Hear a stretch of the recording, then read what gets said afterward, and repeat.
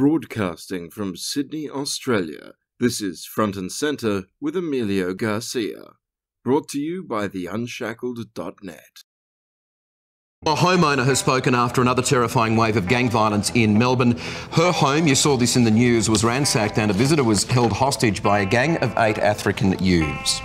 You know, people are scared to go to restaurants at the night time because they're followed home by these gangs. A 31-year-old tradesman has spoken of the moment he helped catch the man he says tried to steal his sports car in Footscray. The Prime Minister has weighed into the debate over youth crime in Melbourne, declaring there is a gang problem and it's the Premier's fault. He claims a lack of political leadership is preventing police from tackling the issue. This is a failure of the Andrews government. Huge gang of violent African teenagers has run wild along the St Kilda foreshore, fighting each other and bashing and robbing beachgoers. Unfortunately, last night we've had a large number of youth attend of African appearance who have engaged in antisocial behaviour.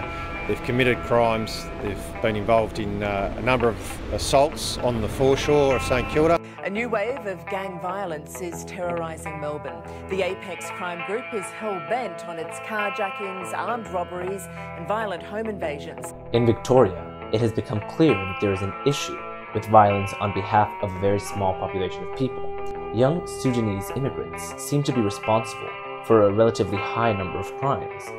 Fearing racism, many in Australian media have brushed over the subject or claim it's of little significance, as I discussed with Tim Wilms, editor-in-chief of the Unshackled Crime Statistics Agency, and last year their crime statistics revealed that those who were born in Sudan, they made up 1% of all offences committed in the state of Victoria, despite only making up 0.1% of the population. And we'll be talking to him about what is being called the African youth crime wave after this short break.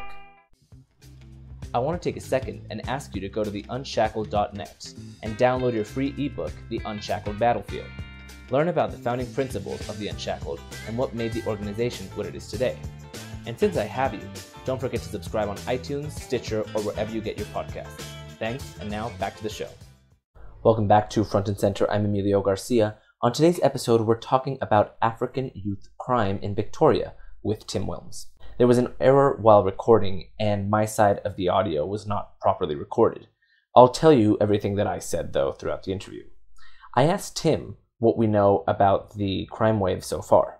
To look at the statistics, so we have in Victoria the Crime Statistics Agency, and last year their crime statistics revealed that those who were born in Sudan, they made up 1% of all offences committed in the state of Victoria, despite only making up 0.1% of the population. The overall crime rate of the state has gone down. However, violent crimes, the ones that we're most concerned about, such as carjackings and home invasions, they've significantly increased. Like, for example, the crime that's reduced most significantly over the past year has been arson, and I don't remember seeing many arson attacks on the news. So certainly what we're seeing on the news is, what's actually happening.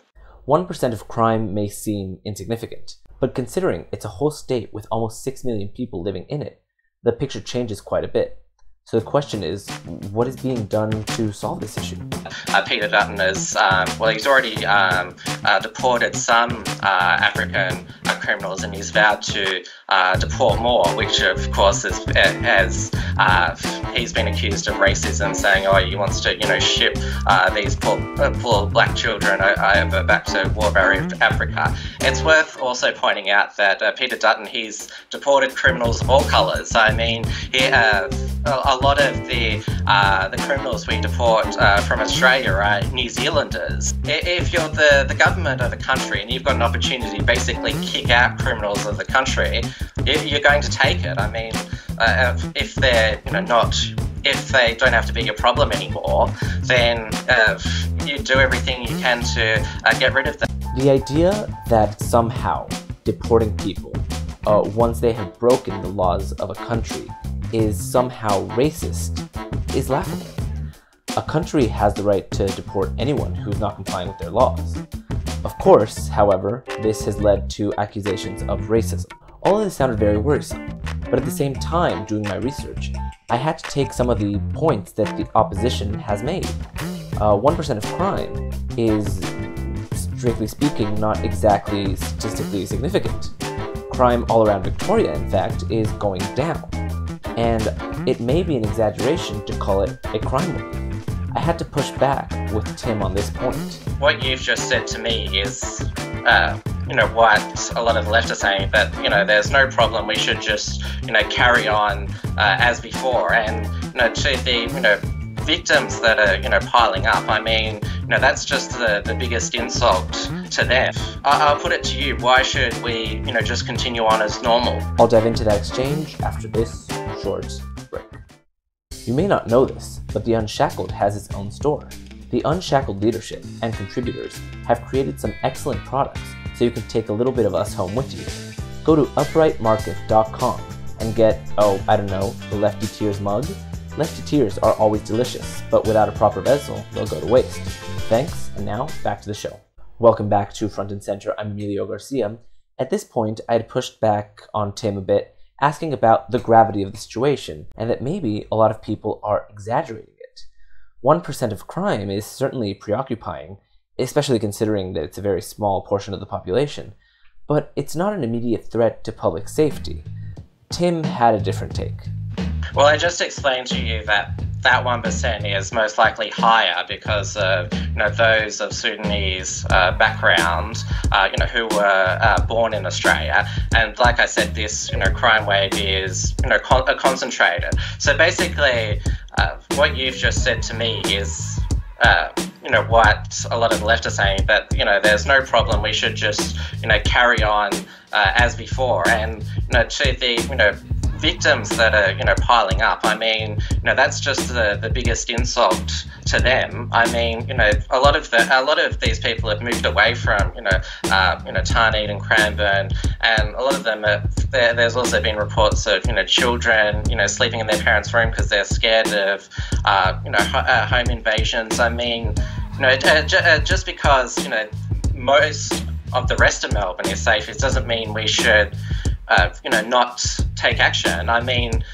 I'll put it to you, why should we, just continue on as normal? I explained to Tim that I wasn't trying to belittle the experiences of the victims. Of course, we empathize with them. But I'm trying to understand the numbers of the opposition. How can it be called a crime and called to be such a threat to public security when crime across Victoria is down, and this crime wave supposedly only represents 1% of crime? Well, I just gave you that poll in Tarneit and Cranbourne, and I've given you that anecdotal evidence of how people have reacted to the home invasions, that it might not have happened to them, but people around them. I mean, trying to sort of make this detach it from the victims, like I don't see how that's possible. For the record, anecdotal evidence is not a measure of public safety, but it is a measure of public sentiment. It's very worrisome to have a public in fear to carry out their daily business and routines the way they used to because of what they're hearing is happening in their neighborhoods. This brings us to the Centre's conclusion segment of the program. Victoria's crime wave is not to be belittled. Lives are being affected in tangible ways. When the media and the police attempt to cover up the issue, as to not seem racist, they are keeping racial minorities in dangerous situations. PR is not an excuse for inaction. That being said, there is anecdotal evidence that would indicate that the crime wave is much larger than it is, but there is no concrete evidence to prove it. Calling it a crime wave may be a bit of a stretch, despite the need for attention regarding such a small part of the population causing such a huge amount of harm. Tim Wilms is the founder and editor-in-chief of The Unshackled, and I thank him for being on the show. That's the end of Front and Center. Thank you so much for being with us. Thank you to The Unshackled for allowing us to use their platform. If you have any ideas or opinions, tweet at me at FRNT&Center or find me on Facebook. I'll read the most interesting comments on the air. For example, this one. I know that there was an article released, a poll regarding the transgender person who is fighting girls in Texas, and there was an inaccuracy that was brought to my attention. Thank you so much for bringing that to my attention. We did print a retraction, and it is no longer on the page.